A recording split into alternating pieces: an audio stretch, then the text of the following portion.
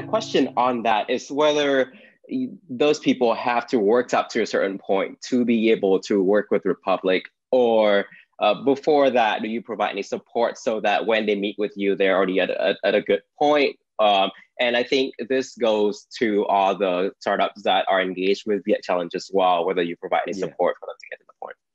Yeah, you know, those are excellent questions, because we're an investment platform and not a philanthropic platform. We want to pick companies that are diverse, but also are strong, you know, so that our own investor have a chance of getting return on that investment. So the belief here is that there are very talented, promising startups that are overlooked. Gotcha. And we want to attract them. The mission is not everyone. Okay, how about this? You know, the failure rate for a restaurant is like 95% or something like that in the US. Yeah. Not everyone should or can be running a new startup because it's a very, very difficult journey. So to answer your question, those who are so committed and well-intentioned and really believe in a solid business model, of course, the education and support come in a couple of waves.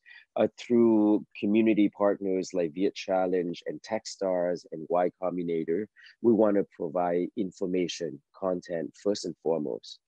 The next step up is that the companies that are really strong, just know that you don't have to raise $100,000 US to take the next step. Dell Computer, HP, Apple, Whole Foods, they all started on less than $10,000 US, which is already a lot of money in Vietnam. But know that you can start relatively small. So if you, let's say, I'm just going to give you a very concrete example. Let's say if there are two founders from Hải Phòng or Đà Lạt, from modest background, but they have this amazing idea, and we believe that they're gonna build the next, you know, whatever you call it, Uber in Vietnam or Tesla in Vietnam or what have you.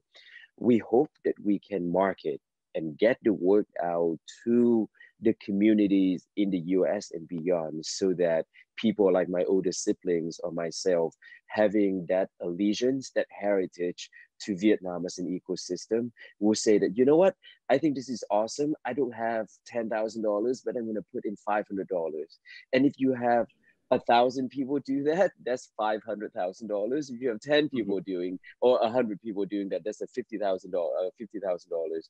So the support that we do is both on content, on preparation, and then those that we believe can leverage the power of the crowd and have a solid business fundamental. We provide marketing support and the support of our partners, you know, like VietChallenge. Oftentimes the other way around, meaning VietChallenge would already provide this amazing foundation for founders, and then they bring it to Republic, those who are already able and suitable to be actual